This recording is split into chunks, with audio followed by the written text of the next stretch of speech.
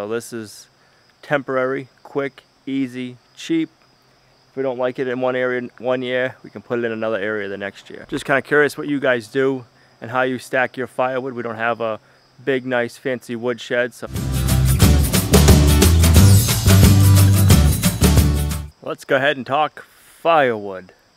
This is what happens when you have a firewood spill. Nothing bad for the environment. It's not like an oil spill. So I don't mind when my heating source has a spill. The environment don't either.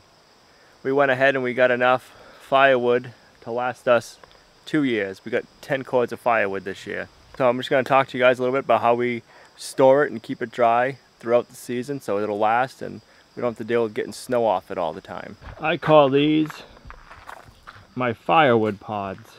They hold about 1.5 cords of wood. The nice rounded top is easy to keep the snow off of it. So I got a pod right over here that I'm just about getting ready to fill up. I'll show you what they're made out of. I just take 2 pallets, some more cattle panel. I don't know if you guys can tell or not, but I love this stuff. We use it all over the place at the homestead. Bend it in half. I just put a few heavy-duty staples in. 7 staples per side. I throw some firewood on the outside edge on both ends. And then I make 3 rows of firewood.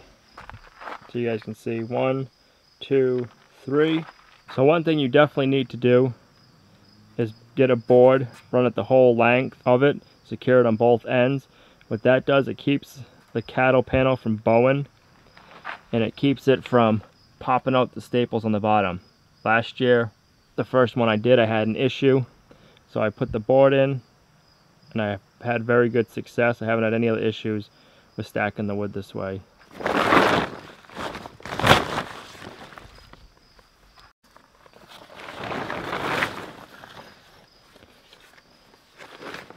We just stack it up as high as we can.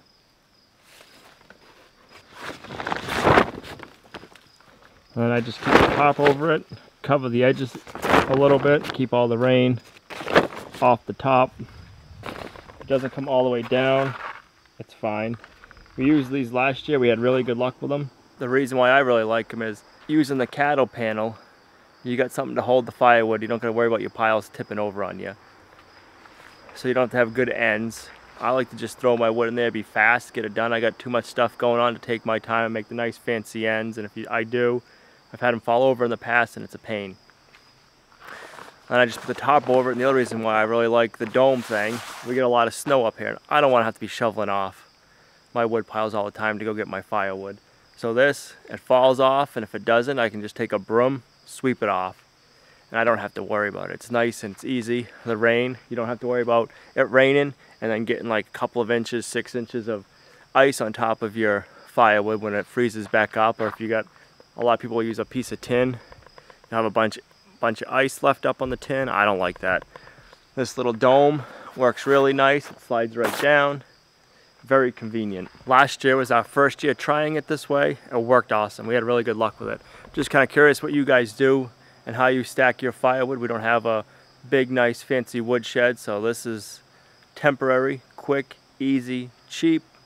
If we don't like it in one area one year, we can put it in another area the next year. So it's very handy, inexpensive, and it does the job.